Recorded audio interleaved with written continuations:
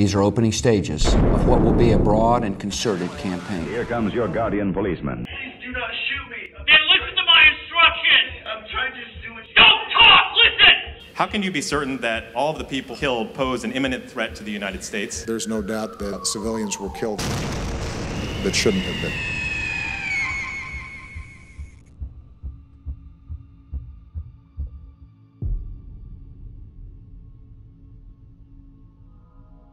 In your life, you will interact with many different social institutions. There is one institution that is unlike any other, one where you are subservient to others. From the cradle to the grave, you will be regulated, taxed, controlled, indoctrinated, coerced, judged, and possibly killed at the whims of members of this organization. This institution is called the state.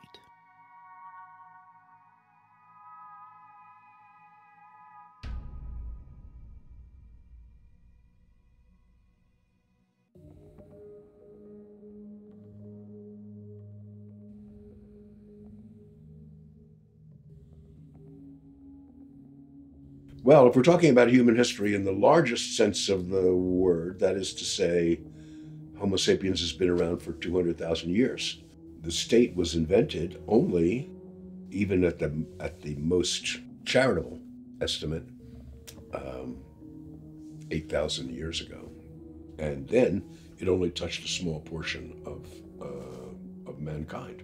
So the fact is that most of human history has been a history of statelessness. If you ask yourself how long people have been ruled by states on a sort of massive level, I ask myself, at what point in history do you imagine that more than half of mankind would have experienced regular tax collection, right? Once a year or something like that. There might be plunder from time to time, right? But irregular, episodic, and the existence of a state in most people's life did not come into being for more than half of mankind until around 1600. If we take the history of mankind as a day, the state comes into being at about 11:30 at night, right? And it becomes hegemonic at sort of 11:40, right? 11:45 or 11:50. And the thing that qualifies this, of course, is that there's a whole lot fewer Homo sapiens around in these early days. Even Western cities until maybe 1800, 1850, never reproduced themselves by their internal population. That is to say, they were so deadly because of typhoid and disease and epidemics and so on, that they killed more people than that is, their population could not grow internally, that all of these cities grew by bringing in more people from the countryside because they had high rates of mortality. The reason the state form has proven so durable and virtually universal is that it takes a state to beat a state. And so if you think of the early states, that is, the early states were all founded in floodplains where you had concentrated agriculture and could concentrate a large population. And that's why they tended to be units that were more powerful militarily than a scattered and fragmented countryside around them. And in fact, they grew by plundering that population, by enclosing that population, of bringing it in, having them plant grain, and capturing people. So I try to show in Against the Grain that most of the wars of these early states were wars of capture in order to grab populations. This is true for the Athenians as well. Grab population, bring them in, have them produce for the center or work in the quarries. Kingdoms expanded into empires. Dominant kingdoms expanded by conquest, suppressing people in new territories. A hierarchy of governors managed the increasing complexity of empires. A new system appeared in which power was given to the people in the form of votes. Democracy diluted the absolute power of authorities, but introduced demagogues and the tyranny of the majority. Civilization expanded. More decision-making power was delegated. Some political power became subordinated to laws, but delegating power, especially military power, risked a return to empire. Combining features of a democracy with a republic, nations set up basic rights subordinating more political power to the rule of law. Over time, however, special interests found a way to use politics to their advantage. Within a state, I think it's fair to say that you have got the standard aspects of what we all associate with the state, which is tax collection, a system of centralized punishment and centralized monopoly over violence, so that executions that are legal executions can only be conducted by the state. What's important to sort of recognize is that until starting perhaps with the French Revolution, which was an emancipatory movement, and the idea that people in all of France were governed by the same law no matter who they were everywhere in France, that there were no serfs anymore. You were not under the personal lordship of an aristocrat or of the priestly control.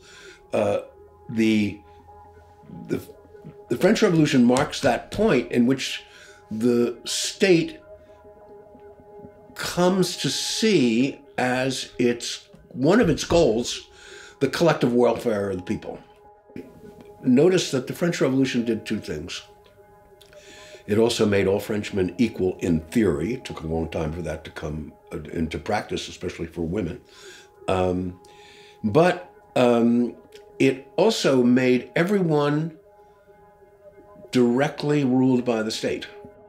As populations increased, states grew more sophisticated, controlling not just law, taxation, and the military, but eventually education, social services, central banking, and much of the economy.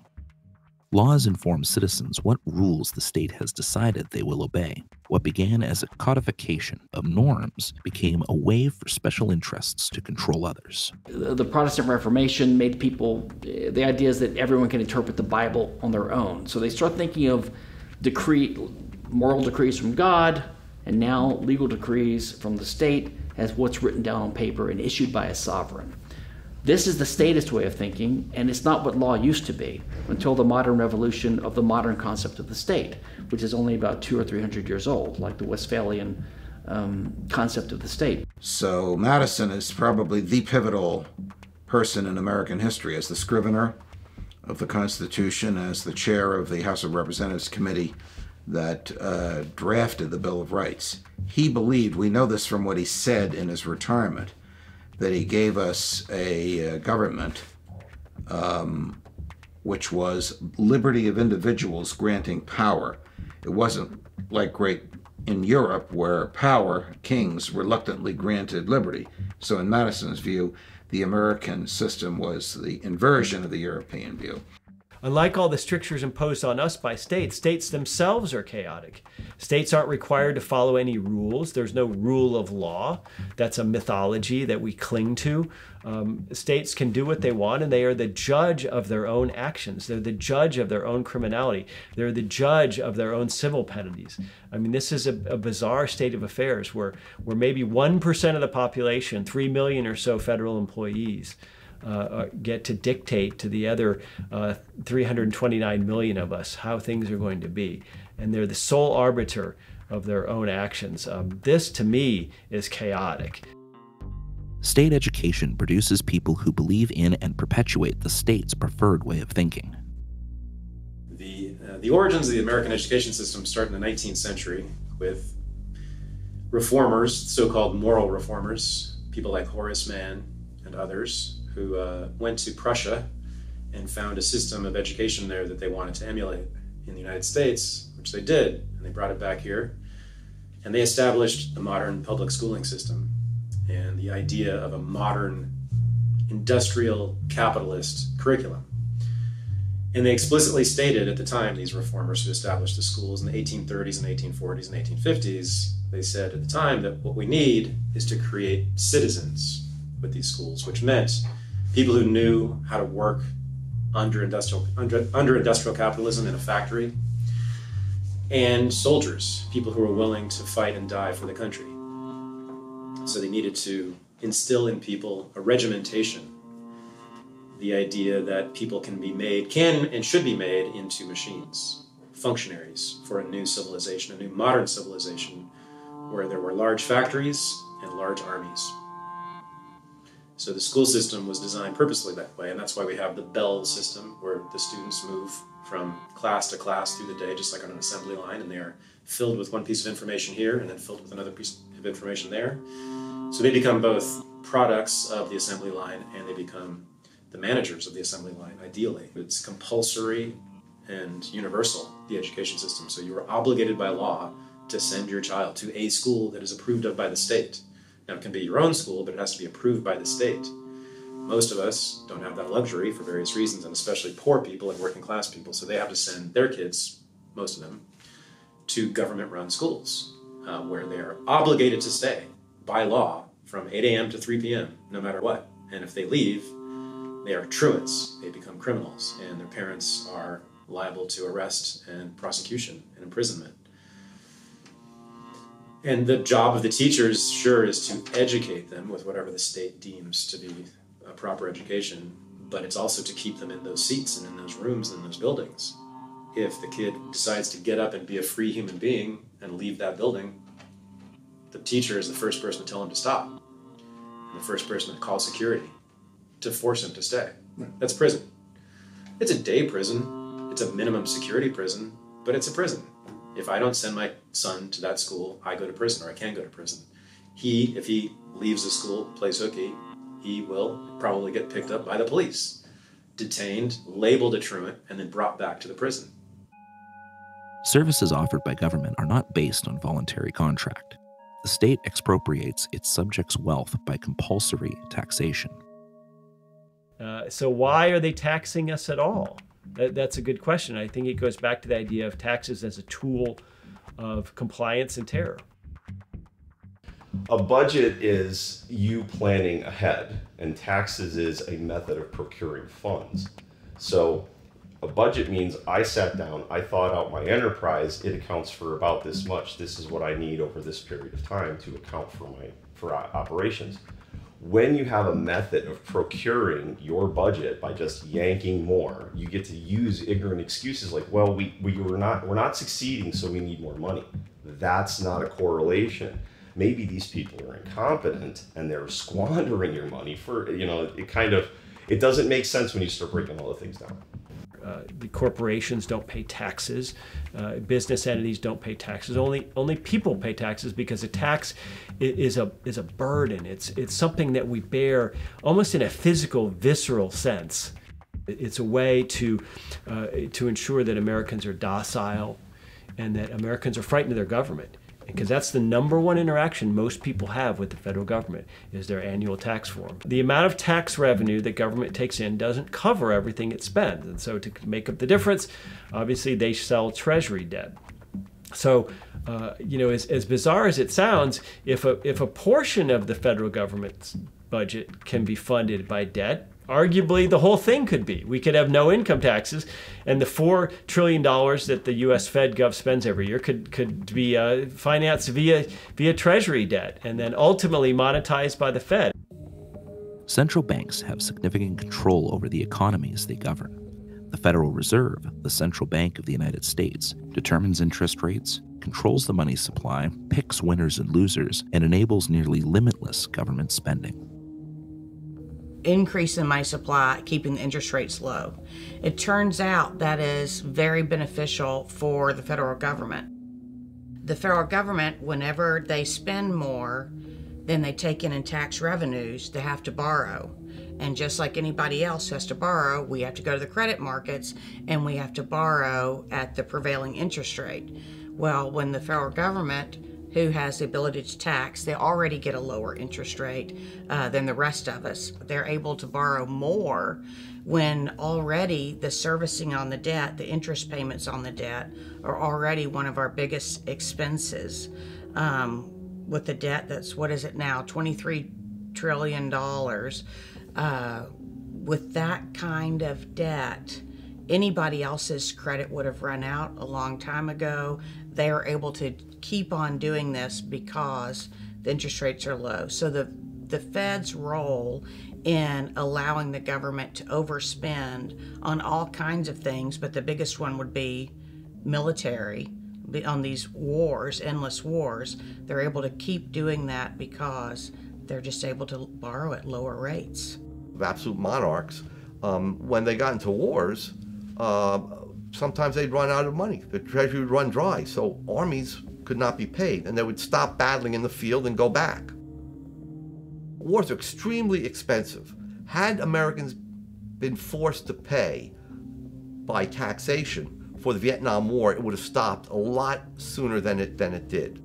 America could simply print money and buy the things it needed to fight the war without having to raise taxes.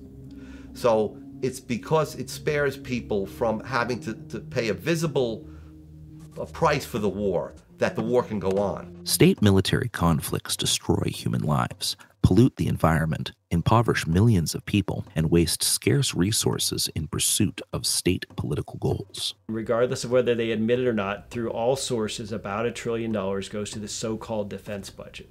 Now, that not only includes the $600 or $700 billion to DoD, but also State Department, a lot of U.S. aid, a lot of other things in the federal budget are really defense spending, masquerading as something else. Well, government's too big and we need to cut spending.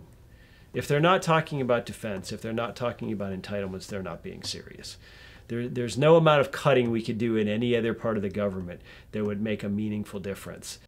As Randolph Bourne famously put it, war is the health of the state, right? The state benefits in lots of ways, directly and indirectly, from war. I mean, everybody remembers Orwell's 1984 and the idea that war was so endemic that you didn't even know who the current enemy was, and they kept switching it around, right? So people didn't care. They just knew that they were constantly in a state of warfare, which of course allows the state to justify a lot of infringements on personal and community liberty that we would normally not tolerate, right? Oh, well, we're in a time of war, so we have to read your emails and we have to spy on what you're doing and make sure that the enemy hasn't infiltrated, our midst. The reason that most people go along with that, albeit, with some grumbling, is because they have been told we're at war. We're at war with terrorists who would want to blow up airplanes and want to hurt you, and etc. So you've got to sacrifice some of your liberty for the security that we, the government, offers. Well, this is an example of the U.S. government creating problems that it has the appearance then of solving. We created a problem in Libya with our foreign policy of regime change, of the Gaddafi regime. When we did unleash hell on the people of Libya, chaos broke out, as could be expected, as could be predicted, as we predicted. And that also, then that in turn requires more intervention, because you had jihadists moving into Chad and Niger and elsewhere. So you had to create more intervention to solve the problems that your intervention creates. But the U.S. uses jihadists, they use extremists as cat paws. They use it in Syria. They use the most violent Islamist extremists in Syria, places like Syria, to overthrow a completely secular regime, government, and we saw how many hundreds of thousands have died. The global war on terror is ramped up and ramped down on Washington's as Washington needs new enemies or doesn't need new enemies. It's fabricated. In the very least, it's something that's created by our foreign policy. It's the same thing from the Reagan years, the Clinton years, and really some during H.W. Bush, but especially during the Bill Clinton years. And then again during Bush and Obama, America uses these jihadi, Saudi-backed Sunni suicide bomber terrorists for American imperial ends. Our government hates their adversaries more than they hate our blood enemies who have slaughtered Americans by the thousands and American soldiers by the thousands in Iraq War II as well. This is how crazy their priorities are compared to what the American people believe they were giving them the writ to do, to protect us from these terrorist groups. And of course, Obama's support for al-Qaeda in Syria led to the rise of the Islamic State. In 2013, they conquered all of eastern Syria. In 2014, they rolled into all of western Iraq, all of Iraqi Sunnistan. And the Islamo-fascist caliphate that had been bin Laden's wildest dream from the attic he was hiding in, and had been George Bush's most phony propaganda from the era of his terror war in Iraq, had become true. Bush opened up western Iraq, and then Obama backed them to the hilt in Syria to such a degree they were able to erase the Sykes-Picot border between Syria and Iraq and declare a brand new Islamist caliphate. And they had seized a territory the size of Great Britain, which they held for 3 years before America had then, guess what, of course, had to ally with the Shia in Iraq, the Badr Brigade, the Iraqi Shiite army, and all of those Iranian-backed militias. America flew as their air force. The same guys our government wished they hadn't fought for in Iraq War II, they ended up fighting for them again in Iraq War III.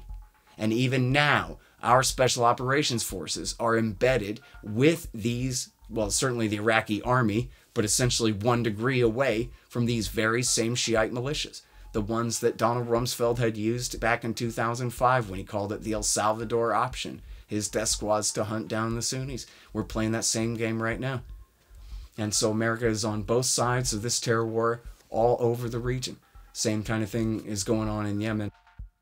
The war in Yemen is against an Iranian-backed group called the Houthis, who have taken over the capital city. And it has put the USA, with our Saudi and UAE allies, again, directly on the side of al-Qaeda, flying as their air force against their primary enemies, the Houthis. And even the AP and CNN have reported about al-Qaeda embedded with UAE forces driving American MRAP, IED-resistant vehicles, and participating in the slaughter of civilians in that war. Again, with America flying as al-Qaeda's air force against an enemy that has a friendly relationship with Iran. Not that Iran attacked us. At this point, it seems like through the Clinton, Bush, Obama, and now into the Trump governments, to see that this bait and switch continues on should mean to the American people, to any of us, libertarians or anyone else, that this government is not fit to be our security force. Our security is not its priority. Democide is when a government kills its own people. In the 20th century, it's been estimated 256 million people were killed by their own government. That's 6 times greater than the amount who died in wars. Government and the military, the U.S. military, and other militaries around the world, but primarily you want to look at communist countries or socialist countries who killed vast numbers of their own populations. I think that's the greatest indictment against socialism and communism, is that the Soviet Union killed millions of its own people, starved them to death with famine. They did the same thing in Red China, where tens and tens of millions of their own citizens were killed off. And so government, particularly when you see where the level of government is highest, and that's in socialism and communism in particular. Cambodia is another example where a high percentage of the Khmer Rouge regime killed off millions of Cambodians. So the biggest problem in the world in terms of modern history has been communist dictators killing off their own citizens. Numerous arguments have been used in attempts to justify the state's authority. For a time, it was the divine right of kings. More modern justifications argue the state's authority comes from the consent of its people, often referred to as the social contract. There are basically three versions of social contract. There's like the explicit contract theory, the implicit contract theory, and the hypothetical contract theory. But the explicit contract theory might sound like a straw man, but it's not. So it's the theory that some people actually literally got together and said to each other, hey, let's establish a government. Like they literally explicitly agreed with each other, either writing it down or saying it in words. That might sound like a straw man. Nobody thinks that really happened, but actually John Locke thought that happened. So he thought that with all of the cities, there was a time like when a city was first founded, there was a time when the founders got together and explicitly agreed that they were going to set up a government for their city. Okay, and then, so it was explicit for the first generation. Then according to Locke, it's only implicit for the later generations, okay, because he's not totally stupid. But the explicit contract theory, that's basically not true. So the governments that control, the land existing today, almost all of them got it by conquest or usurpation. This is discussed in David Hume's famous essay of the original contract. So conquest meaning like a bunch of people sail from Europe over to this place that we're in now, and they just kick the shit out of the people who are living there and take the land. And that's how we have control of the land, okay? Usurpation is where, there's a government and then somebody just like takes over the government by force. Like there's a military coup, they set up a new government. The hypothetical contract theory is a theory that, well, people would agree to set up a government. This didn't actually happen because you weren't actually given a choice and there was already a government when you were born. But if somebody asked you and if you were rational, you would have agreed to have a government, right? And then, so that makes it okay to impose a government on you. Okay, now there are some cases where a hypothetical agreement is valid. Namely, it's valid if it's impossible to actually ask the person and you have good reason to believe that they would in fact consent based upon their actual beliefs and values. So there's an accident victim who's been brought into the hospital and they're unconscious, and you need consent to operate on them, but the person's unconscious. The doctors go ahead anyway, and the argument is, well, look, almost certainly this person would consent to be operated on because almost everyone values their life, and etc. But it doesn't work if, first of all, you can ask the person and you just don't want to because you're afraid they're going to say no. Okay, so then you cannot appeal to hypothetical consent. Secondly, it doesn't work if you say, well, they would consent if they had different philosophical beliefs from their actual beliefs. So no, you can't do that, right? So, and that would be required for the hypothetical consent to the government. Because there are actual people, they're called anarchists, who we know would not consent. Okay, but that's not generally legitimate. So if you have a patient who you know they wouldn't consent to be operated on, because they've said that many times when they were conscious, you can't say, oh, they would consent. Also, if you have the patient and they're perfectly conscious and you just don't want to ask them, that's not legitimate. You can't say, I don't want to ask the patient because I'm afraid he might say no, so I'm just going to argue that he probably would say yes, or we're just going to gas him and then do the operation. You can't do that, right?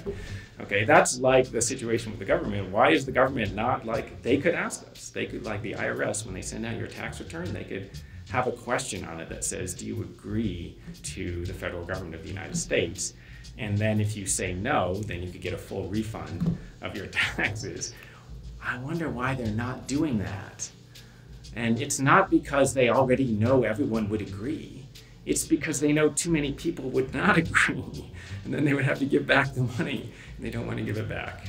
So when a young person reaches an age of consciousness where they might be able to reasonably think about and read about the nature of government for themselves, their friendly local city councilman or congressman or governor or whomever doesn't come over and say, well, hello, young citizen X, pleased to meet you. I'd like to offer you my governmental services, which will include road and police and fire and courts and colleges and all kinds of wonderful things. And in exchange, here's some contract terms. If you sign this, you agree, let's say at the state level, to pay an 8% annual income tax, and there'll be some sales and property taxes along with it, but it's all going to work out swimmingly for you, and you're really going to like this.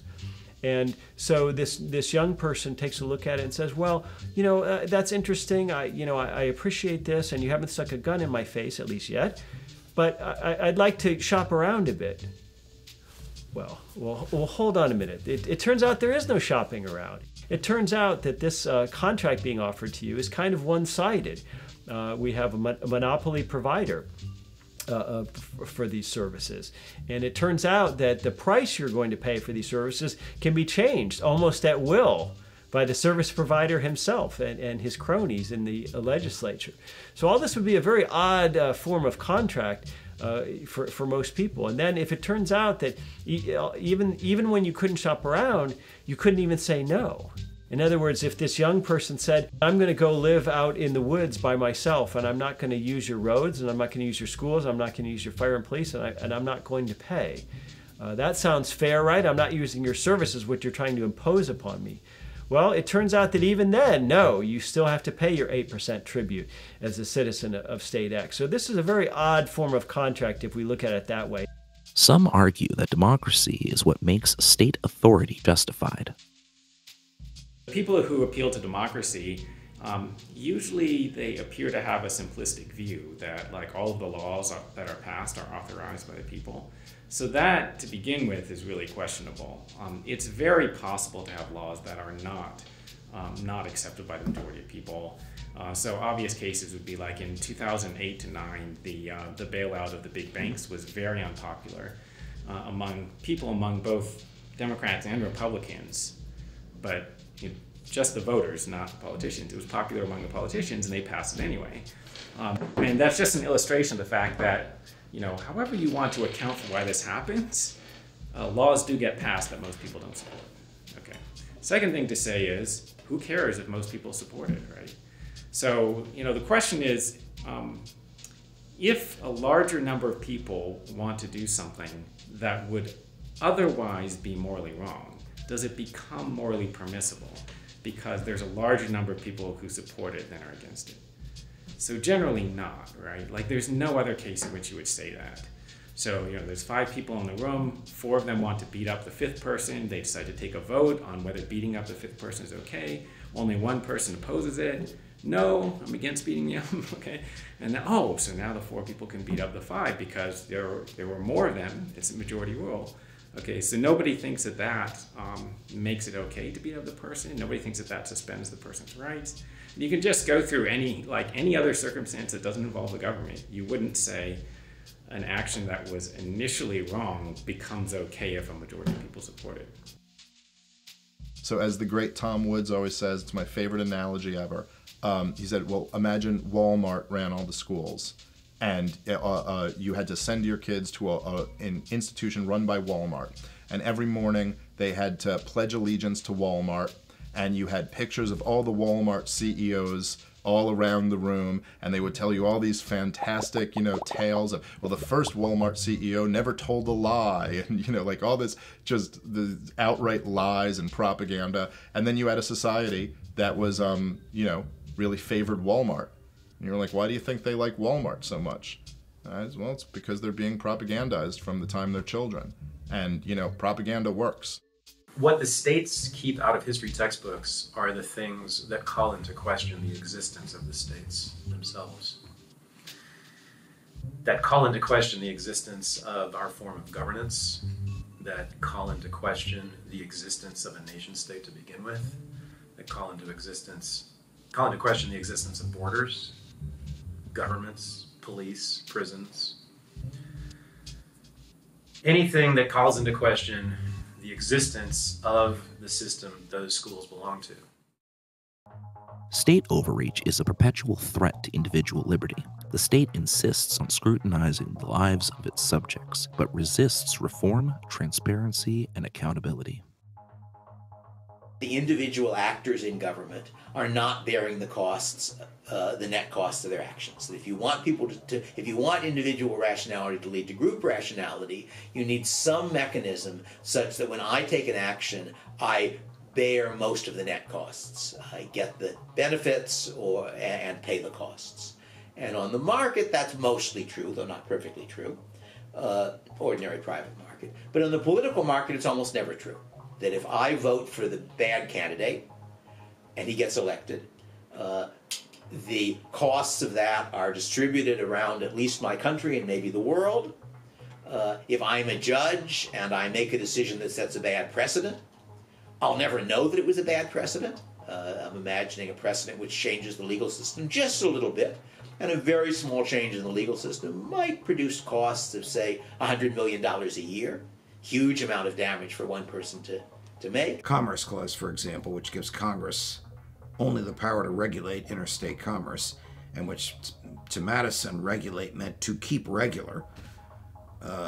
Marshall and his colleagues in subsequent courts have interpreted to allow Congress to do nearly anything it wants. The color of your shirt, the thickness of the soles on your shoes, the pigment on the paint, the brightness of the lights, the curvature of the lens, all these things are absurdly regulated by the feds. So I think there's really two reasons why businesses feel the need to lobby and interact with the state. So one, they want to get privileges over their competitors, and they want to try and get some sort of subsidies, tariffs, restrictions, monopolistic grants of privileges that can give them an edge over their competitors, so they act as political entrepreneurs. The other tendency is that their competitors are also doing the exact same thing, as well as other interest groups, so various ideologues, reformers, socialists, unions, etc., and they feel the need to basically block hostile regulation that's coming in threatening. So in other words, they have to play both the offense and the defense. So they're in the political arena to secure benefits and shape regulation to their advantage. I remember one time that a cop said to a friend of mine, he caught a friend of mine, we were 14, and he said he smelled weed, and we actually weren't smoking weed. And he could have easily caught us like an hour later and we probably would have been, but we weren't smoking weed, and my friend was really scared, and he got in his face and put a flashlight right in his face, and he said, "Are you scared? I want to watch you piss your pants in front of me," to a 14-year-old child. If a police officer stops you, you don't have, even if you know that you're innocent, you don't have the freedom to tell them, "No, I don't want to deal with you." No, they have a monopoly on force. They can initiate force, initiate violence, up to and including killing you if you do not abide by what they have to say. A pretty close state to absolute power in the dynamic of a cop, particularly a cop with a teenager, but in general a cop. I mean, like even things will be like, well, I didn't consent to that search. Well, what happens if a cop says in court you did? It's your word against the cops. Who are they going to side with? They side with the cop every time. So there's two dynamics. There's one that power corrupts, and so you give people this power. None of us do well. International law is a legal system that is created without an overarching sovereign. In a sense, it mimics anarchist law. It's a bunch of different states, and they interact with each other in an environment where there isn't a higher power that hands down what the rules are of the game and how everyone shall behave. The international system is self-governed in the sense that all the states work together, at least ostensibly, as equals. So international law, I believe, can serve as a model for how we could imagine the possibility of a stateless order, because we do have 200 citizens of the world which don't have an overarching super sovereign. So it's possible to have peace among actors that are decentralized and that are sovereign with respect to themselves and don't have an overlord that forces them to comply with some kind of set of rules. So the Hobbesian idea that you can have order among individuals without a government to tell them what to do is sort of disproved by the existence of the international order and international law. The question is, how would we apply that then down to a lower and lower level? And the key issue would be just to keep adding more and more choice among people actually living in these places in terms of different legal systems that they can choose from, different societies, and so on. Anarchism can be difficult to define. In spite of often being incorrectly used to mean chaos, the word actually comes from the Greek word anarchia, meaning without a ruler. The earliest traces of anarchist thought date back to ancient Greece and China, where many philosophers questioned the legitimacy of the state. Taoist sages like Su and Zhang Zhao developed a non-rule type of philosophy that would eschew any type of political involvement. Ancient Greece also gave rise to some early anarchist thought. In 300 BC, Zeno of Citium founded Stoicism. Heavily influenced by the Cynics, his Republic advocates for removing all state structures. Gerard Winstanley, who was part of the Diggers movement during the English Civil War, would become the foremost prominent proponent of Christian anarchism. He published a pamphlet in which he drew upon the Bible, claiming that the blessings on earth should be common to all, and that none lord over others. He argued for communal ownership. In 1703, Louis Armand, Baron de Lautoin, used the word anarchy in his New Voyages in North America to describe the peaceful indigenous people as having no state and no prisons. Jean-Jacques Rousseau, especially in his Discourse on Inequality, had a strong impact on anarchism. He argued that due to man's good nature, state was oppressive.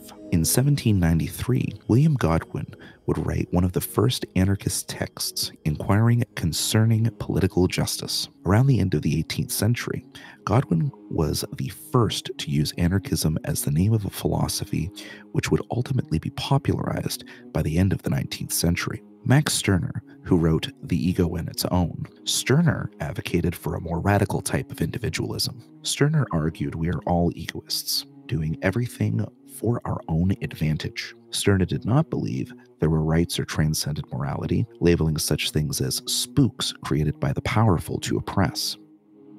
Left anarchism has a rich spectrum of ideas, bridging ecology, labor relations, social and sexual inequality.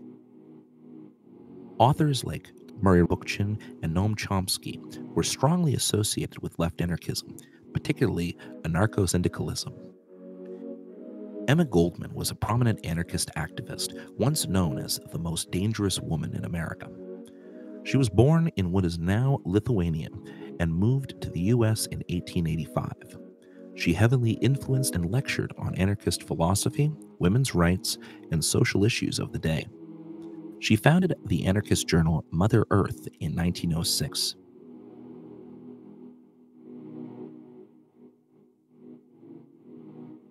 Voltairine de Cleyre was an American anarchist and contemporary of Emma Goldman, who ultimately advocated for anarchism without adjectives, foregoing descriptions such as individualist, communist, mutualist, or collectivist. She was staunchly against the state and the existence of a standing army. Her contributions to anarchism and her lecture named Sex Slavery helped create the foundations of anarcho-feminism. Pierre-Joseph Proudhon published his What is Property in 1840, which would prove to become a highly influential book on anarchist thought. Proudhon argued property, as most people understand it, is theft. That being said, he also argued that property that was a result of labor was legitimate, but property of unused land or that profits from rent or interest was illegitimate. Proudhon argued, to be governed is to be watched, inspected, spied on, directed, law-driven, numbered, regulated, enrolled, indoctrinated, preached at, controlled, checked, estimated, valued, censured, commanded by creatures who have neither the right nor the wisdom nor the virtue to do so. His philosophy, which has influenced anarchist thought across the spectrum, was called mutualism. There was also Mikhail Bakunin. Bakunin argued that freedom and equality were inseparable. Bakunin said in The Political Philosophy of Bakunin, Scientific Anarchism, "We are convinced that freedom without socialism is privilege and injustice, and that socialism without freedom is slavery and brutality." Bakunin's philosophy is called collectivist anarchism. At the end of the 19th century came Peter Kropotkin. Kropotkin wanted to synthesize communism and anarchism, creating anarcho-communism. Kropotkin argued with those who sought to use Darwin's new theory of evolution to justify racial and class inequality. Kropotkin argued that mutual aid, rather than the dominant gene in a species, that the defining feature of evolution was actually mutual aid. Kropotkin also wrote The Conquest of Bread. This book was hugely influential on anarchists in Catalonia as well as in the modern-day Rojava. This created a divide in the 19th century between anarchists who were communists and those who were not.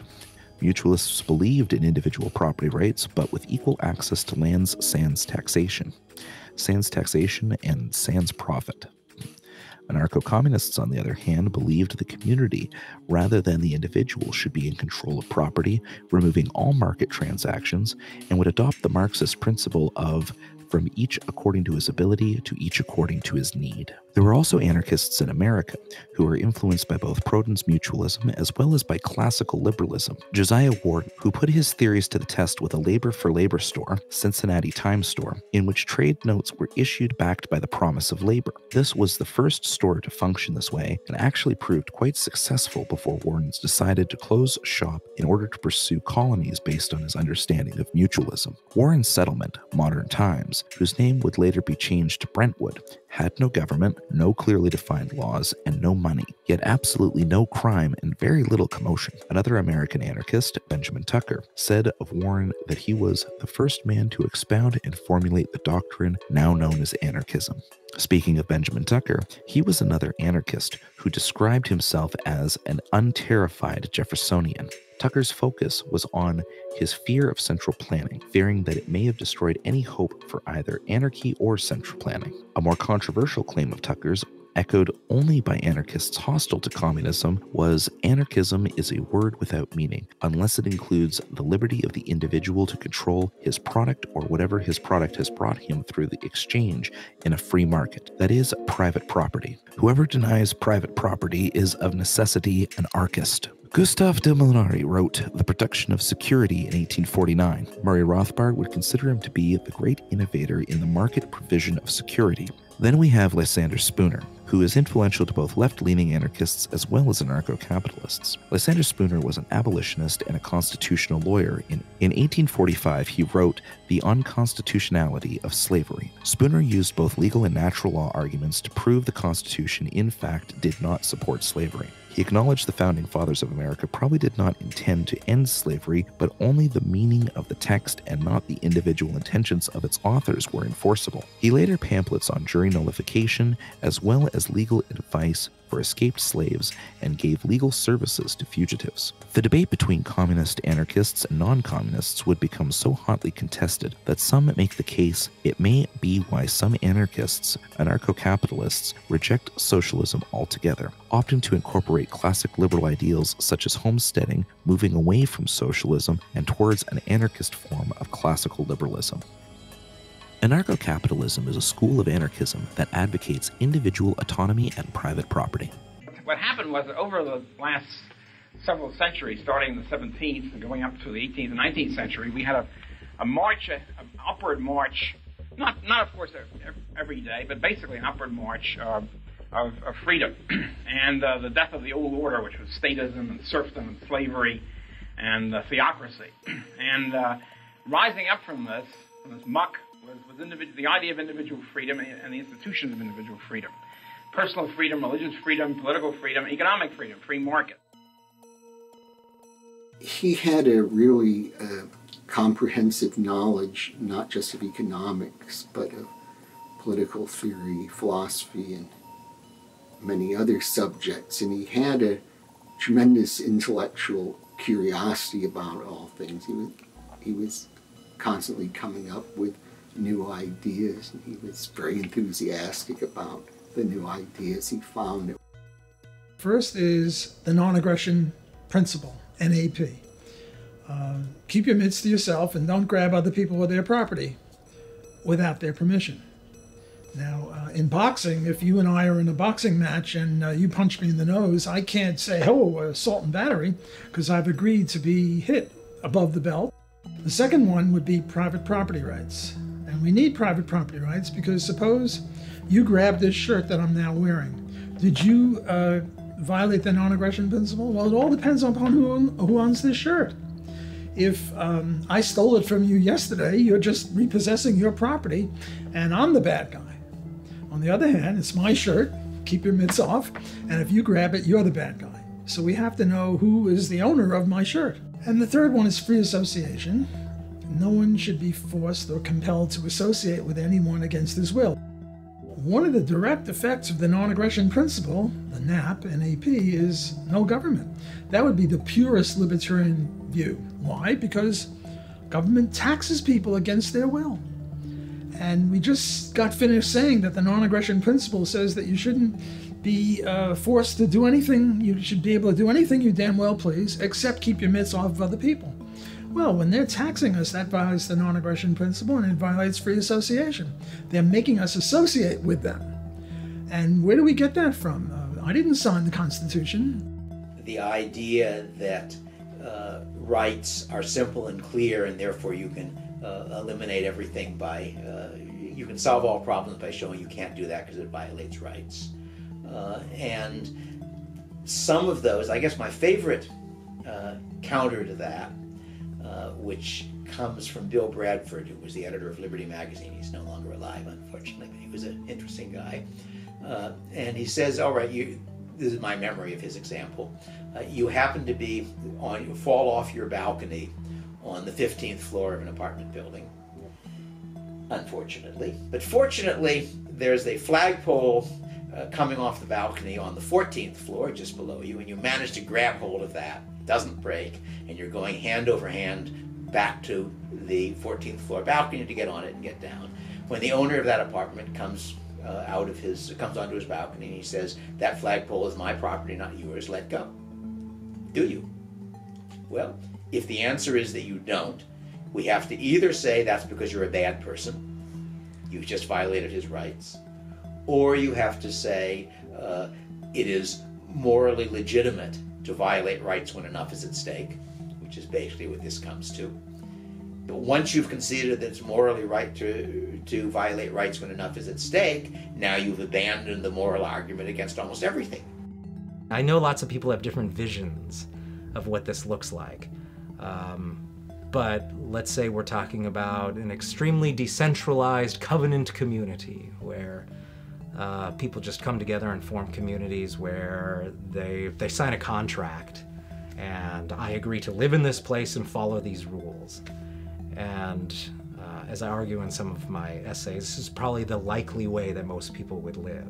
A lot of people imagine that, oh, well, I'll just go out and do my own thing out in the countryside and no one will bother me. This is, of course, an extremely naive way of looking at things, is that your neighbors would probably just come and try and take your stuff away. So most people would congregate into a group of some kind and then agree to give up certain prerogatives in order to amass their resources and put together a private security force and so on. I think when it comes to the most widely understood cases of unjustified aggression, there is a pretty broad range of agreement. I mean, yeah, not everybody thinks taxation is theft, but virtually everybody thinks murder can't be justified. Virtually everybody thinks you can't break into somebody's house and take his things. And that's the baseline we operate from. And if there are a handful of people who don't accept that, well, that's what we have self-defense for. I think it's just a numbers game. Like, it's just how many people believe in the moral legitimacy of the ruling class, because people say, well, how do we end this and how do we end that? And there are people using cryptos to undermine the extortion racket, which is awesome. There are people who are big on Second Amendment rights and like, we need guns, so we have the right to, so we have the ability to forcibly defend if they do this, which I'm fine with that too. But to me, it's a numbers game. Like, if there's only a few of us, we're doomed. You can run off and hide in a cabin in the woods or something and you might get away with that. But I want to see the whole world become free and rational and moral. Agorism is the school of anarchist thought developed by Samuel Edward Konkin III. Konkin advocated for peaceful counter-economics with the intent to starve the state of funding. Sam and Neil were driving across country, actually. They were at college in New York, and they were driving across country, and they worked out the details of agorism. And Neil put it into his book alongside Knight. If I recall correctly, Sam was supposed to have a book come out, but he couldn't find the publisher. So Neil, who he's friends with Heinlein and a lot of different authors, he was a little bit more established in the writing scene. he put out alongside Night, and that was really the foundational text of agorism.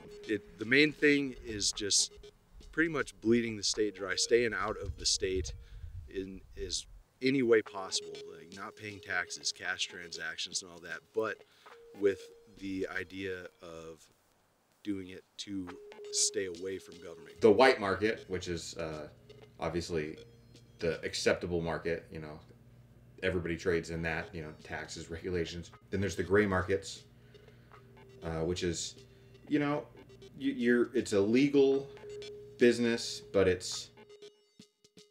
maybe you're not paying taxes, you know, you're a tax evader or whatever, and you know, you're not claiming everything, or it's not regulated. Karl Hess was one of the early agorists. He used to be Republican. He worked for Barry Goldwater, and he coined the term, or the phrase, extremism in defense of liberty is no vice.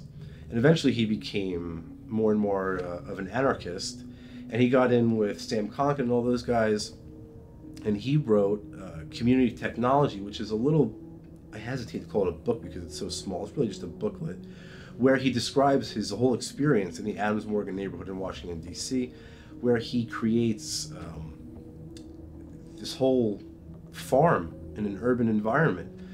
And what's really striking to me is that if you can do that in Washington, D.C., you can do that anywhere.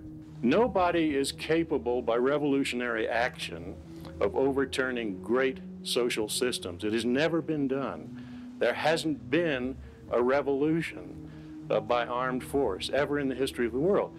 What we have had is changes of management very often, but no revolution. Crypto-anarchy. So the idea is essentially that the use of cryptography will help us subvert or undermine the state. And I think that's absolutely huge to where we are in the future. Not just in terms of blockchains, but also, like we said, in terms of Tor as well. So when we combine the two, again, we have things like the Silk Road, where you can buy and sell at will whatever you want to whomever you want without any form of regulation or censorship by Congress or your governor or your state legislature. Crypto-anarchy is, that is to me what's going to save us. And I think the crypto-anarchists have become essentially a wing of the agorist movement. Anarchy is just normal life that happens all around us every day. When we walk down the street, we all have a vested interest in just having a society where we deal with one another peaceably and we deal with one another in ways that we feel are justified and win-win. I mean, anarchy is just in the air around us. It's not something abstract. It's just human beings doing what they want to do voluntarily, without force, without coercion. We can distinguish between individualist anarchism, which is based on private property ownership, and other types of anarchism that are more of a communitarian kind that don't recognize private property. I think that by anarchist societies, and by anarchism in general, compared to its popular use as chaos, disorder, violence, and so on, the anarchism ought to be understood as forms of cooperation and mutuality without hierarchy. I think the developers would develop towns and cities, and people that lived in towns already and so on. Those would be the public areas, let's say, would then be owned as almost as stockholders. People in the town would be stockholders in those public areas. But I think you could have any number of organizations where people come together and form a variety of communal organizations, own communal property, have communally owned towns and cities and so on. Those could all certainly meet the definition. I think the key component there is that you would have a lot of choice about where you would live. In 1860, Paul-Émile Dupuit coined the term panarchy, which is a system that recognizes the individual's right to choose any form of government without being forced to move from their current locale. Panarchy, to me, is one of the next stages of human social evolution. instead of pure anarchy, okay, which sometimes you might think of anarchy, or some people might think of anarchy as just being utopian, being fanciful. Panarchy is a way of describing arrangements where we don't make any sort of judgments about the kinds of civil association that people want to enter into, but they do that rather freely. And what's interesting about panarchy is it's different from polycentrism, which is another fancy P word that just means we're breaking up power into smaller jurisdictions and allowing for people to vote with their feet. If they don't like this jurisdiction, they can go to the other one. Polycentrism is this idea, and it's really important. You can join your Republican or Democrat or Socialist or what have you association and in your home. So instead of joining a party that fights over who gets to control 350 million people, say, a panarchic state of affairs would just be, if you believe in joining a kibbutz, or you believe in the Singaporean healthcare system, or if you believe in some other set of governance arrangements, be they hierarchical or decentralized, you can join those and you can exit them if they're not working out for you. You get a market in governance that is divorced from territory. We have to ask ourselves now in this day and age, why is it that rules have to be attached to territory always and in every case? They don't need to be. And in fact, for most things, the rules we live under are an artifact of conquest, or an artifact of, you know, I was born on this patch of soil that long time ago was conquered by somebody who makes the rules on my behalf. It doesn't have to be this way. But the panarchist says, let's try different experiments and let's see who joins what civil associations, and then we can just have mechanisms for settling disagreements between those civil associations. Whether or not anarchists should utilize politics to try to shrink the state is a hotly debated topic. Recently, on the federal level, we got a right to try bill, which says that if you are suffering from a terminal disease and there's some experimental drug you might be able to take, we're going to give you the option to take it. But that began as on the state level, as a series of states began introducing right to try laws. Now, there's no authorization for a right to try law on the national level. They were just doing it. And as it turns out, they paved the way for a liberation that occurred on the national level. And you can go down the 10th Amendment Center.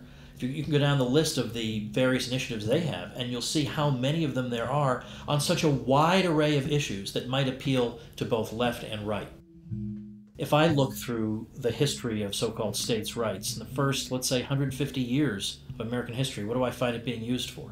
Well, I find it being used to defend the freedom of speech, to defend against unconstitutional searches and seizures, to defend against a military draft during the War of 1812 that was proposed that some people like Congressman and then Senator Daniel Webster thought was unconstitutional. But in fact, they were even used to fight against slavery. And we see that not only in the personal liberty laws, which were used to fight against the fugitive slave laws that existed in the 19th century. We have states, for example, refusing to allow the federal government to use its facilities, to use its jails to hold suspects, or to let any state official take part in running after a fugitive slave or anything like that. The whole thing is the principle of secession, I think, is very, very good. I sort of lean toward the nonviolent approach, but I always support secession.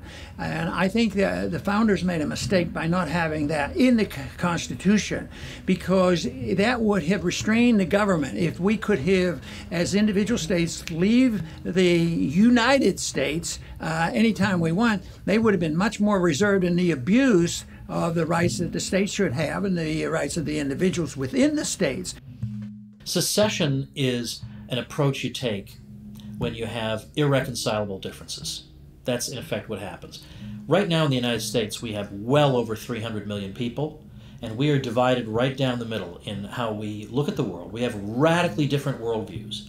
And instead of saying, why don't we work on an arrangement where people who think one way can just live according to those ideas and people who think another way can live that way? Instead, we feel like we have to win and triumph over our enemies. Well, there has to be one way to think that dominates the entire country. And at some point you should ask yourself, is that really the most civilized way for us to organize society? Is that the most civilized way for human beings to live with each other? And I'm inclined to think that it would be better if we said, look, we just don't have the same vision for what society ought to be, and instead of every 4 years having a low-intensity civil war with each other to see who's going to ram ideas down the throats of the others, what if we say, well, why don't you live your way and we'll live our way, and we'll see, let the best man win kind of thing. I think the idea that, people just keep voting for someone who's better than the last clown that was in there, or that, we just got to wait for the Republican or Democrat systems to reform themselves and to offer us some new candidates, that clearly isn't working. People have been trying that for a really long time now. And so I think if you're disgusted by the current system and you agree the current system is crazy, the very least you can do is stop legitimizing it by voting every 2 or 4 years, because that's really the fig leaf that they hide behind, is to say, oh, well, this system is voluntary in a sense because look at these leaders were democratically elected. So I would just say I do believe most of the victories you're likely to have are going to come at your local level. You have no chance of influencing the U.S. Senate to do anything. But on your local level, well, you could, you might even know your local state legislator. I mean, he might actually live on your street. There is a possibility that you could get some tax repealed or some onerous regulation repealed. The next level of libertarianism below that would be minarchism. Ayn Rand, Robert Nozick. And there they support the non-aggression principle, but they allow government, very minimal government, to have armies, courts, and police. Armies not to export democracy, but to just make sure bad guys don't come from abroad and attack us. Police not to make people virtuous, but to just make sure that murderers and rapists don't do their thing and leave victimless criminals alone, like prostitution and drugs. Everybody's a minarchist. Who's not an anarchist. Joseph Stalin was a minarchist. Bernie Sanders is a minarchist. If you're just going to say, well, I think the state should do X, Y, Z, well, why not X, Y, Z and ABC? And while we're at it, EFG and a whole bunch of other things. I mean, either you're guided by first principles or you're not, and you're just in the realm of preferences. And, anarchists get accused of being utopian, but there is nothing more utopian than a minarchist. The idea that a state will stay restrained because it just decides it doesn't want more power. We're going to create a monopoly on the initiation of violence, and they'll probably decide we'll only stay, a certain reasonable size. Well, I mean, how much empirical evidence do you need to disprove the idea that that's even possible? And in fact, there's a pretty strong correlation between relatively small states becoming the biggest states. It's not a coincidence that the United States of America, which started as this experiment in restrained government, with all these brilliant thinkers who wrote all about checks and balances and divisions of power, well, now it's the biggest state that's ever existed in the history of humanity. The most effective strategy for bringing about a stateless society is not politics at all. I don't think we're going to send our prayers up in the voting booth and hope that the authorities grant us this kind of supreme freedom.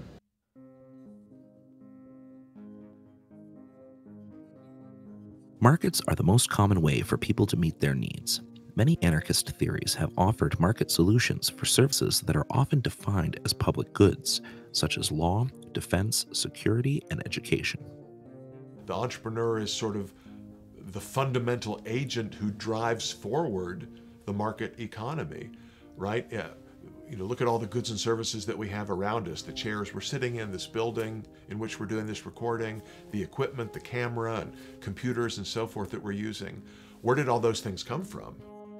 They have to be produced by human beings, right, who exercise forethought and planning and have a deliberate purpose and use their ingenuity and so forth to come up with ways, to convert the inputs that are given by nature, natural resources and land and energy and human labor and so forth.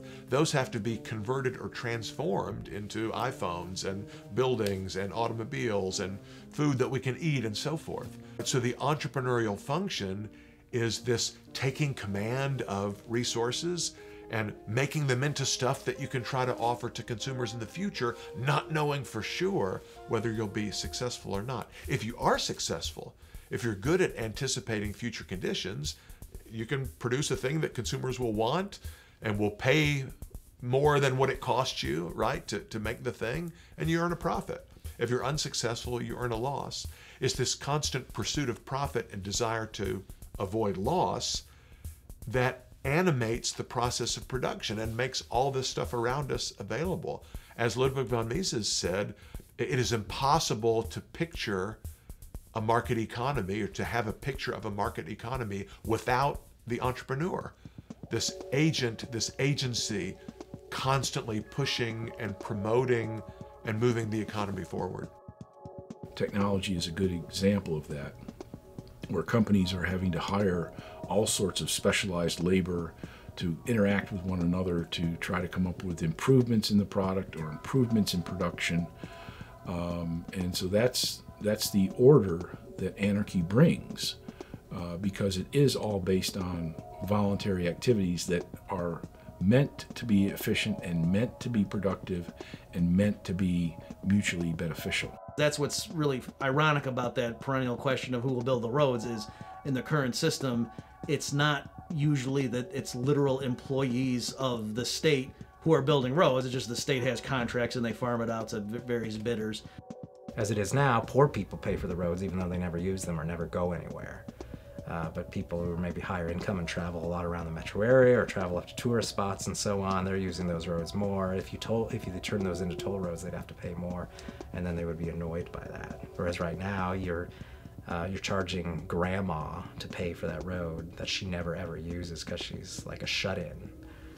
And so that evens out the cost then for people. On the I-10, which is a big highway that goes past New Orleans all the way from Florida to California, the minimum speed is 40 and the maximum speed is 70. Well, maybe it would be better if the speed in this lane was 50 and 65 and 80. Would that reduce that? I don't know. All I know is if different people try different things. Now, on your road, you're going to make it 60, 70, and 80. And on someone else's road, it's going to be 65, 70, and 75. Maximum speed. Well, which of those is better? I don't know. I think that just as Ben Franklin set up a private firefighting service, there's no reason at all that all the fire departments, which also engage in a form of protection, need to be government. Private education solutions include private schools, tutoring, homeschooling, and unschooling. We have the idea that, well, every child deserves an education. It's impossible to imagine the market providing that level of education. Therefore, it needs to be provided by local, state, national government, etc. Education is a special kind of a good. People will say, well, maybe the market can produce toothpaste in appropriate quantities and qualities, but not education. Education is a different kind of a thing. It's a so-called public good, can't be provided by the market, must be provided by the state, and we have to require that every student get this education. And that's why we have compulsory attendance laws. Okay, look, I'm a professional educator. Do I think education in the abstract is important? You bet I do. But education is not a thing, right? There's not just one homogeneous blob of education where everybody gets one unit of education or no education, right? Education is just like any other good or service on the market, right? We don't actually consume education, something in the abstract, but we read books, we attend classes, and as adults, right, you can hire a consultant to educate you on something. You can watch a documentary film like this one and educate yourself. You can read a book, you can talk to somebody, you can participate in a discussion group, you can go online, right? There are all kinds of ways that we get educated, but the things we consume are specific, discrete, marginal units of a thing that I read or a lecture that I heard or whatever. And Are those things bought and sold in markets? Yeah, ask Amazon.com or any, or Hollywood or a college or university, a for-profit college, university, or school. Of course, people buy educational goods and services all the time. The current government educational system emphasizes a general curriculum where everybody learns the same thing. So you have survey courses in college on Western civilization, right? Everybody learns the same thing, and you're told what to think about it. And also, conveniently, studying the course of Western civilization, which is important, but you're told what to think, and you are not told about the key factors of the rise of Western civilization, which is private property, free markets, and sound money. Those, if you've taken those classes, I took a couple when I was in college, Western Civ 1 and Western Civ 2, and inflation was mentioned once, even though it's the thing that brings down civilizations time after time. And so getting back to that, I think, people would be exposed to great ideas, they would appreciate great ideas, and they would think for themselves. Private alternatives for criminal justice are gaining popularity due to the inefficiency and unreliability of state courts and police. Private dispute resolution is a multi-billion-dollar industry, and much of the security in society is already produced privately in the form of security firms, neighborhood watch groups, and private gun ownership. Courts can be private. We see that every day in private adjudication systems, in arbitration systems. Police, we see that every day in the form of security, private security at places like Disneyland. And as far as national defense goes, I think it's largely a myth. I don't think that the rest of the world is particularly looking to come invade America. And even if it was, I think that the notion that security could be provided on the marketplace is something that's absolutely tenable and that we need to look at. Well, I think there would be lawyers even in a free society. I think there would still be conflicts. I think there would still be contracts that would occasionally be breached. I think there would still be disputes between neighbors, disputes amongst in business. I think there's a lot of ways in which lawyers would still be a thing in a private society and might still have a market function in drafting contracts and representing people in what we would hope would be some form of common law courts or private arbitration. Well, for normal sort of police services, I think the way people would think of it nowadays, just with private agencies fulfilling those services, and notice the big difference here is there would be competition. So right now, if just imagine a grocery store, they hired an agency to crack down on shoplifting, some kid puts a stake under his, under his coat pocket, and he starts running out the door, and the agency goes and tackles him and breaks his legs, or shoots him cold dead. That would be bad for business. That particular agency would go out of business, and so over time you would see police, what we think of as the job of the police, would be handled by competing private firms in a very efficient but also humane manner. You didn't have prisons, for example, in earlier societies, which were much less state-oriented than the ones today. I mean, prisons are a relatively recent development. Britain, I think, was the first to have them in the 18th century. The idea of private defense services was first suggested by Gustave de Molinari in his 1849 essay, The Production of Security. When we think about the private provision of military defense, it's important to always use an apples-to-apples comparison. So it's true that a relatively small city, no matter what they did, wouldn't be able to repel Nazi Germany, for example, but by the same token, neither did France. And France used a conventional state military to defend itself, and it lost. So the claim from the anarchist camp is always that for a given group of people, other things equal, they will be able to better defend themselves if their defense is left to voluntary market provision than if the government monopolizes and tries to take over that enterprise. So as far as a city of 25,000 people defending themselves, we don't know exactly what they would do, but the point is any money they spent on missile defense or other types of defense would be better spent, because we can see governments notoriously spend way too much on military procurement. The amount they spend for a given missile or bullets or whatnot is more than the private sector analog would be. So for a given amount of expenditure, a smaller society of truly free people would get more bang for their buck, as it were.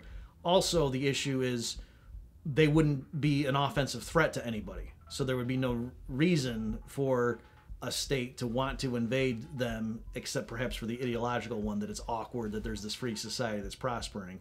But in terms of why is it that governments largely go to war with each other, just like Switzerland, for example, was able to go through both world wars relatively unscathed, and it's partly because everybody knows they're not a threat to us. The problem with the state provision of military defense, among other issues, is that it limits the brainstorming to just a few people who are in the military hierarchy and maybe some of the political figures involved as well.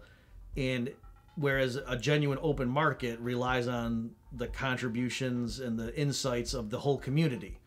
And so when you have the state running your defense, you're putting all your eggs in one basket. And that was shown, for example, most famously with France and the Maginot Line, during World War II, where that sort of system wouldn't have occurred like that under private provision. Whereas, one company thought, oh, well, let's just really have these strong fortifications, but some other company might say that's not a good idea. Let's try, having these other systems to repel invaders. And so that's really the benefit of having competition when it comes to military defense, is that's the last place in the world you want to have one agency with one plan, and if the plan doesn't work, then your country gets taken over.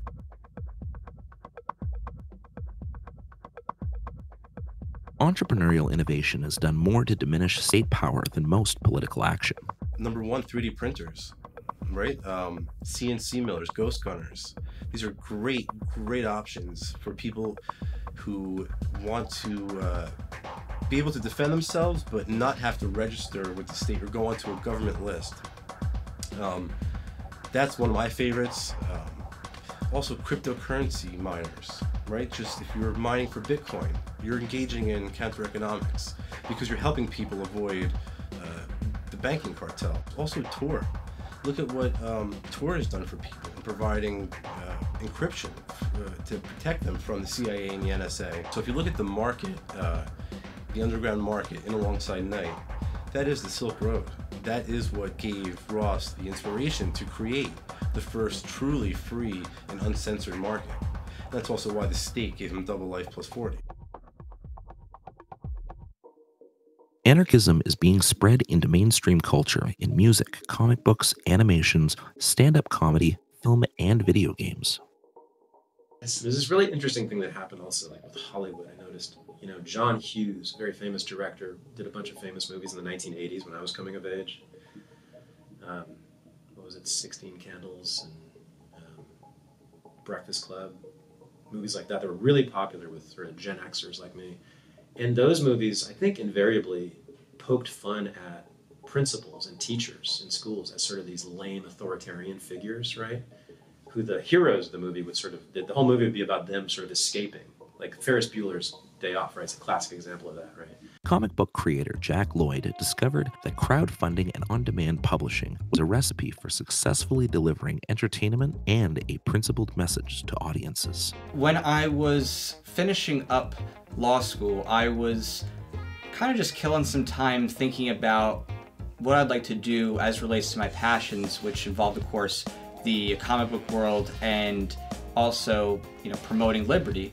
I started to write it and put it together and format it and then think about what I could do for a pitch. And then I worked with an artist to create the initial sketches, and I put that together for a presentation on Indiegogo. And from there, Voluntarist kind of took off. I'm also working with a lot of multimedia organizations to produce a lot of good libertarian content, and I'm quite interested in producing a video game. This has been a fascinating thing for me lately. Somebody made a meme where they said, Fortnite gets 400,000 people to play it every day or something, and the Libertarian Party gets so few votes, and I was like, it's a great point. Why do we not communicate our philosophy through more modern, enjoyable means? Why can't we sell it through entertainment? some people would want to do. You know, not everybody's down for a dry philosophical discussion. Not everybody's down to argue economics like we are, but everybody likes video games, dude. Libertarian ideas are being brought to a wide audience by artists like Thomas Kay. Kay earned acclaim for his animation, George Ought to Help. You want to help Oliver out, so you give him some money. To your surprise, George doesn't offer Oliver any help. You try to persuade him, but it's no use. Imagining yourself in this situation, do you think it's okay to threaten to use physical force against George to get him to do the right thing? Now imagine a slightly different situation. This time, a group of your friends take a vote. 6 out of 10 are in favour of threatening George to get him to help Oliver. Does this democratic process make it okay to threaten George? In 2017, Backwards, a new metal band, released Veracity, filled with anarchist-themed lyrics. The album spent many weeks on Billboard's metal album chart, peaking at number 20. From the willfully ignorant, the knowledge you won't get none, but don't get it twisted. I too was dumb and then some. Support a politician, sit back and then twiddle his thumbs, not understanding that you got so close and drop. They have no desire to say no.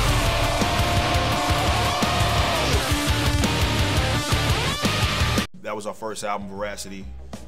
And it was a hit. I would have never imagined that it would have got big as it did. But now we're going to be a lot more. You know, we all come from different backgrounds, and we want to make sure we express that.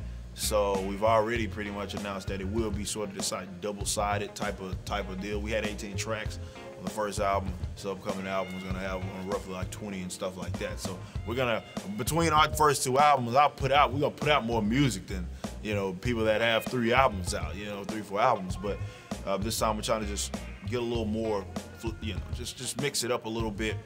And I love it. I love the process, and also obviously with us being able to talk about whatever we talk about because we don't have any strings attached to us, right? It's a lovely thing.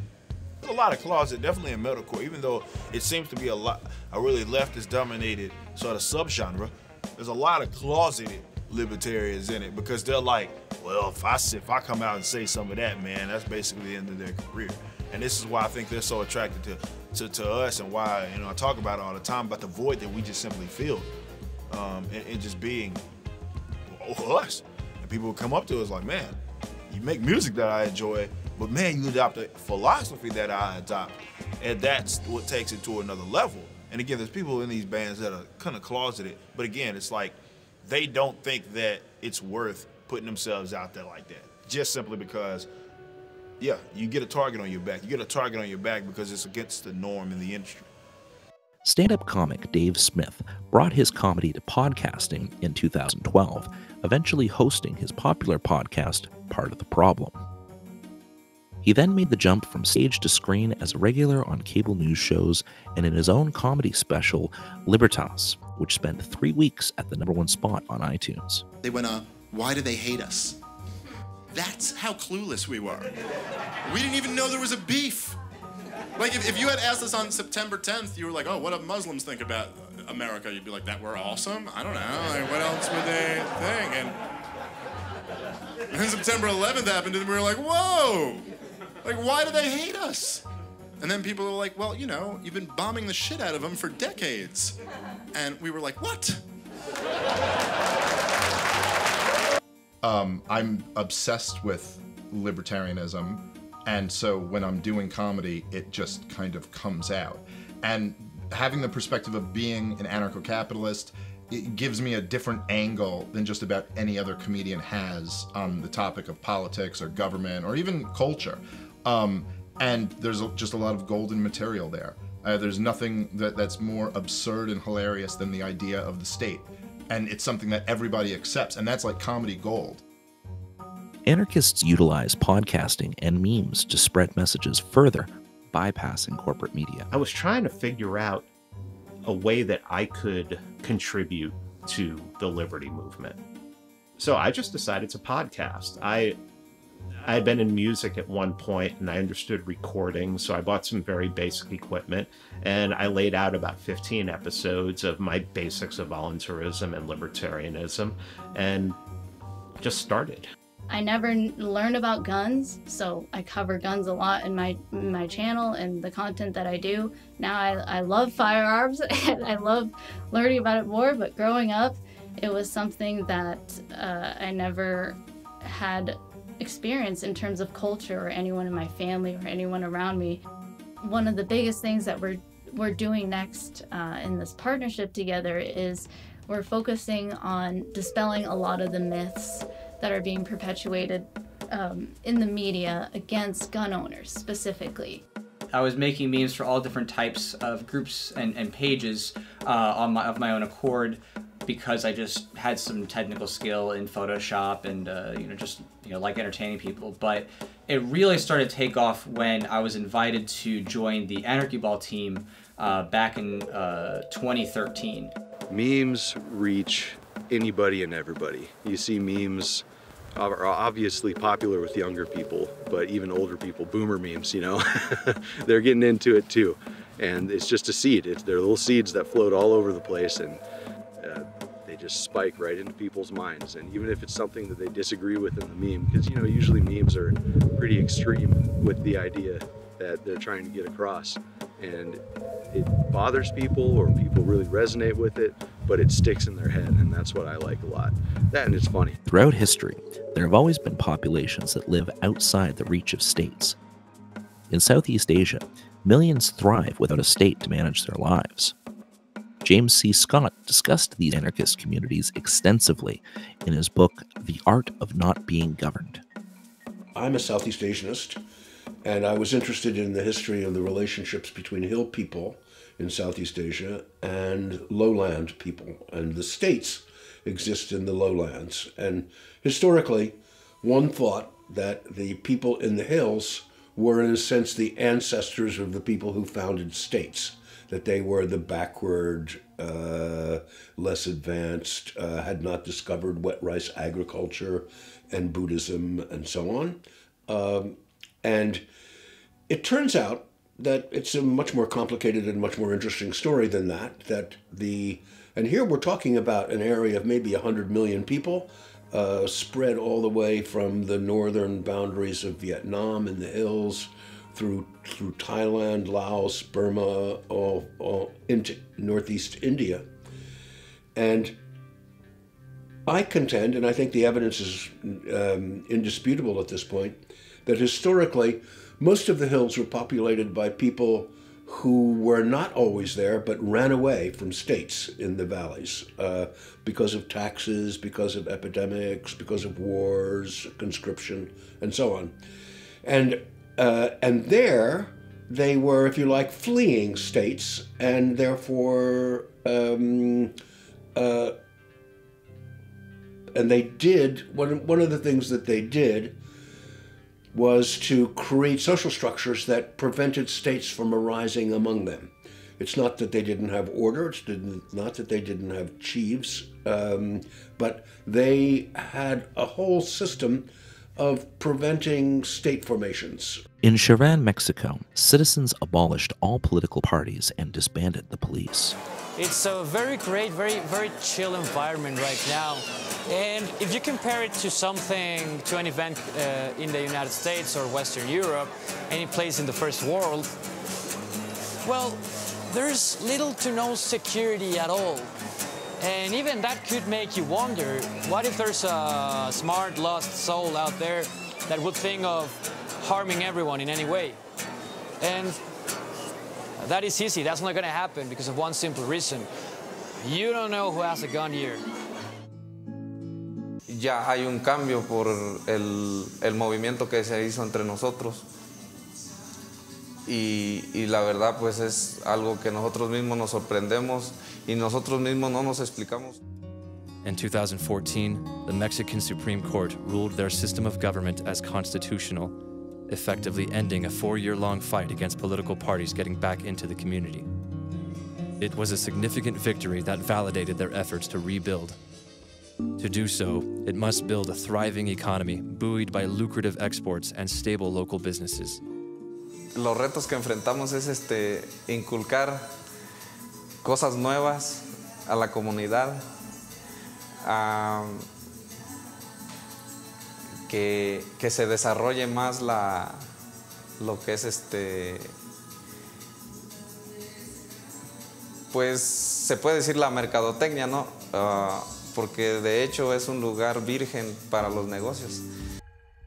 Mutual aid is a practice that combines individualism with collectivism to meet the needs of working people. People in a locale pool resources to help each other when temporary help is needed.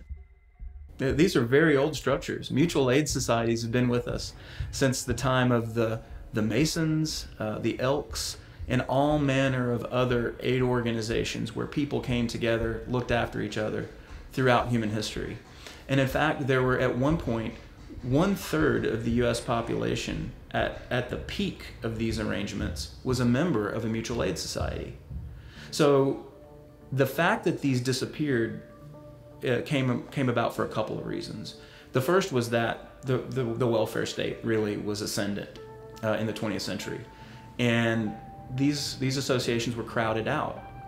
People could no longer afford to both pay taxes and be members of these organizations and hope to get benefits out of it. Instead, they became dependent on the centralized welfare state. In the late 19th and early 20th centuries, one of the primary sources of healthcare and health insurance for the working poor in Britain, Australia, and the United States was the fraternal society. Fraternal societies, or friendly societies in Britain and Australia, were voluntary mutual aid associations. Over 1/4 of all American adults were members of fraternal societies in 1920. Fraternal societies were particularly popular among blacks and immigrants.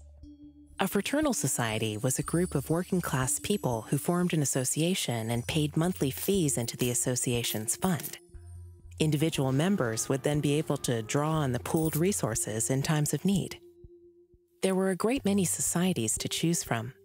Their most commonly offered services were life insurance, disability insurance, and lodge practice. Lodge practice meant that the lodge would retain a doctor to provide medical care to its members. Members would pay a yearly fee and then call on the doctor's services as needed. If members were unhappy with the doctor, the contract might not be renewed. Most remarkable was the low cost at which these medical services were provided. At the turn of the century, an average worker's daily wage would pay for a year's worth of medical care, much cheaper than on the regular market. Yet, licensed physicians competed vigorously for lodge contracts, perhaps because of the security they offered.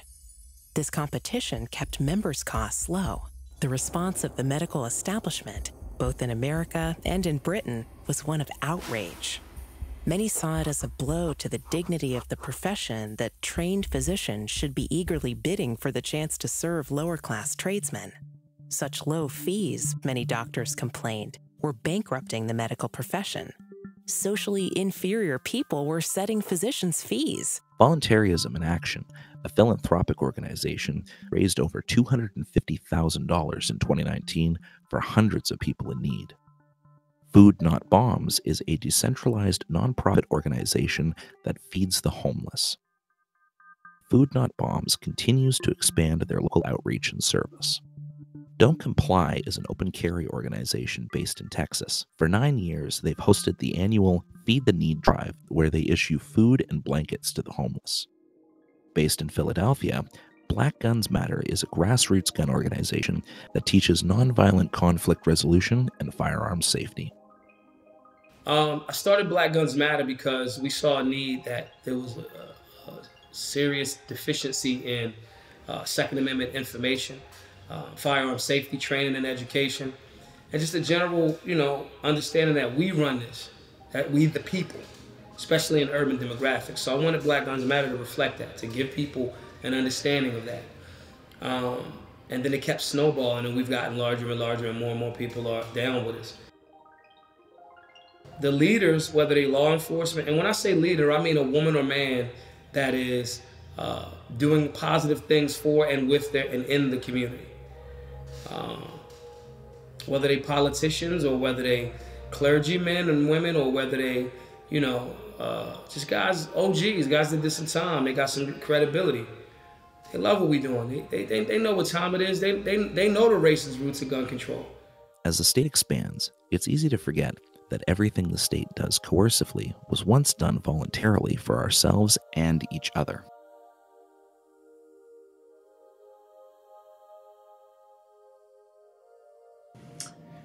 If you're interested in individual liberty and personal freedom, I would say the most important thing is learning yourself, learning what you want. I think some people don't want freedom. Some people don't want personal liberty. Some people want to be told what to do. Some people want to be regimented. Some people want to be cogs in a machine, or work in a cubicle for a boss, or be a member of an army.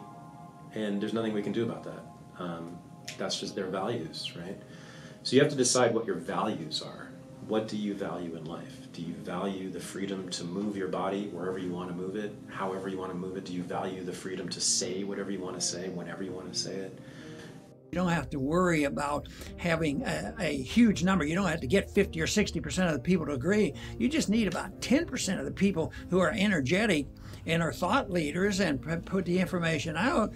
I think once you convinced enough people that a free society would work, it would be preferable to the current one. Whatever particular mechanism is used to get there is just going to be a whole lot easier, whether it's seasteading or secession. If you were to tell somebody in 1840 that we were going to abolish slavery across the West in the next 25 years, it would have seemed crazy. People worried who would pick the cotton, just like they worry today who will build the roads. But we can go to a much better place. We can actually be morally consistent. You don't have to live in this world where you pick which criminal you think is going to be slightly better than the other one. We all know they're all criminals. We all know this. People don't like politicians. People know who they are. Yeah, everybody has these skills and things that they're good at. Just go for it. Like, give it a shot. Definitely in the age of social media, you can be a content creator like it's tomorrow. You know what I mean? Like, just do it. Just give it a shot. See what happens. If you fail, you don't do that good. Or you never know. It may be a hit with a circle of people. Just go for it. Give it a shot. At this part, I'm still young. I'm only 28. But in the same respects, if I'm like, hey man, this is something I feel like I can do, I'm just gonna go do it. And if it doesn't work out, it just doesn't work out. But that can apply to each and every single individual.